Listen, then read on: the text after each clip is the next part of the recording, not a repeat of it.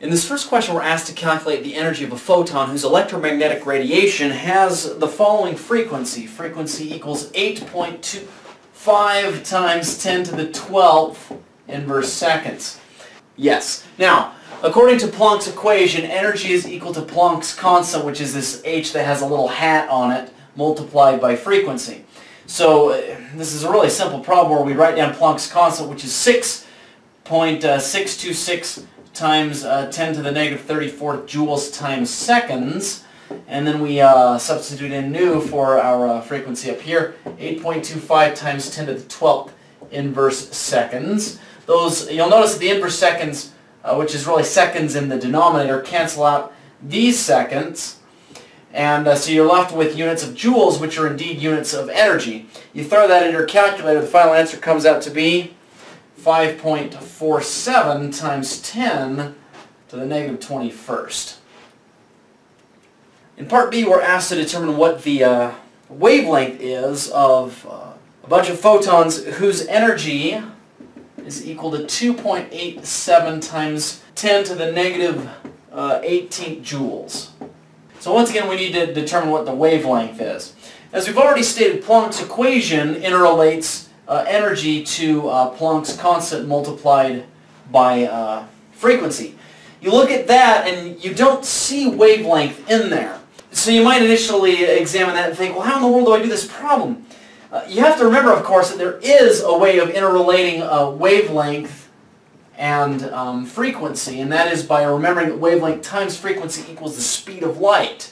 Now, that being said, you can rearrange this equation algebraically to show that frequency is equal to the speed of light divided by wavelength. You can then substitute that right in there for this. So energy is going to be equal to Planck's constant multiplied by the speed of light divided by wavelength.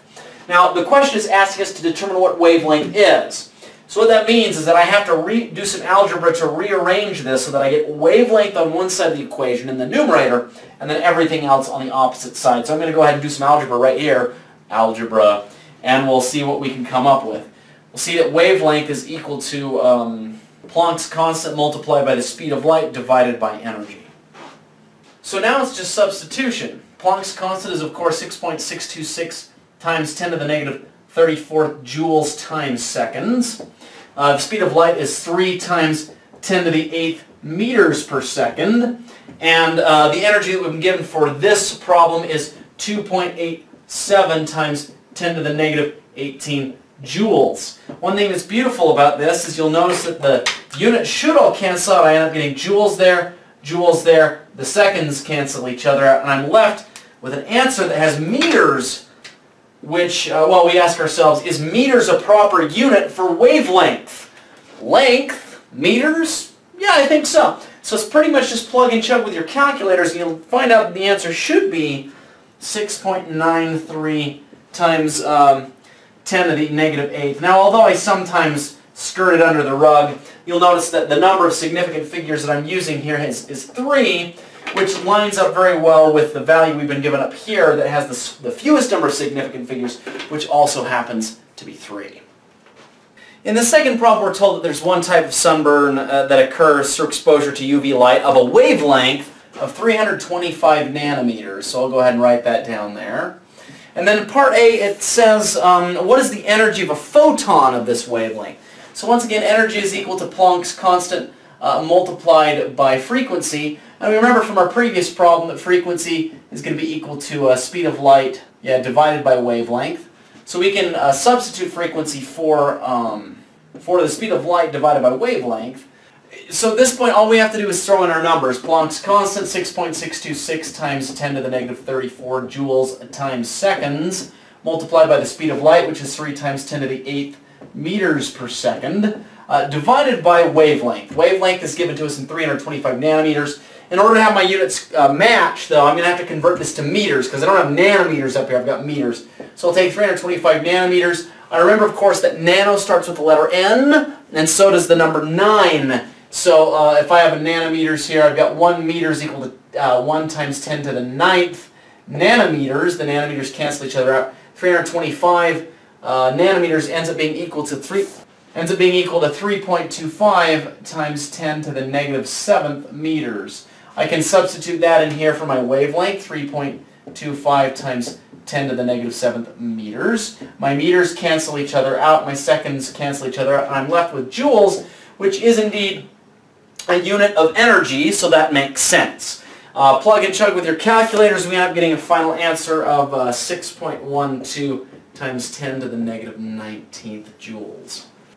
Now, in part B, it asks us what is the energy of a mole of these photons. So we have to keep in mind that there are 6.12 times 10 to the negative 19th joules in one photon. It's asking how many joules are you going to find in an entire mole of photons. So what I'm going to do is figure out how many individual photons are there in a mole.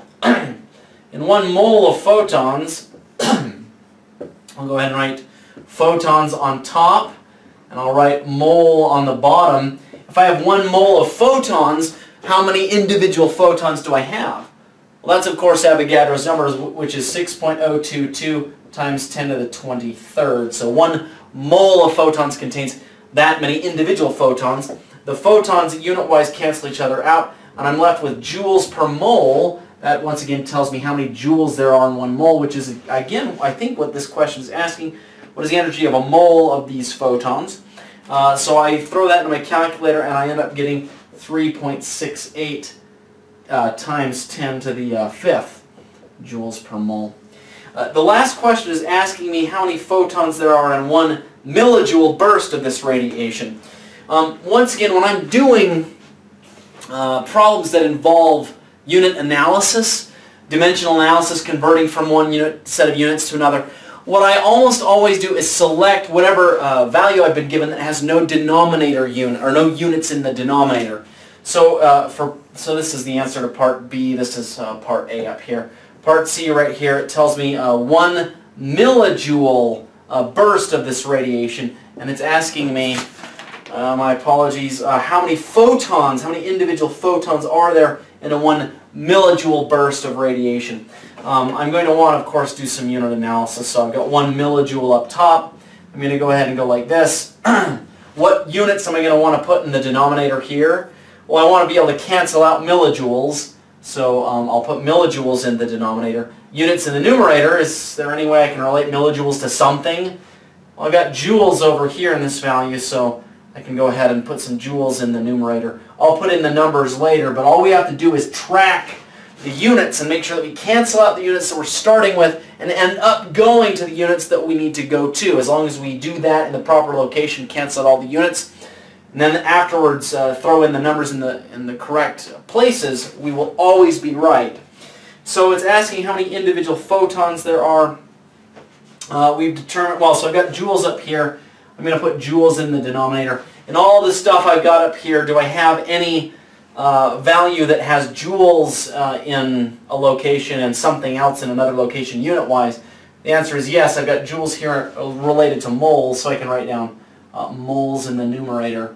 And then my joules are going to kill each other, my millijoules are going to kill each other. But the question is asking, how many individual photons there are.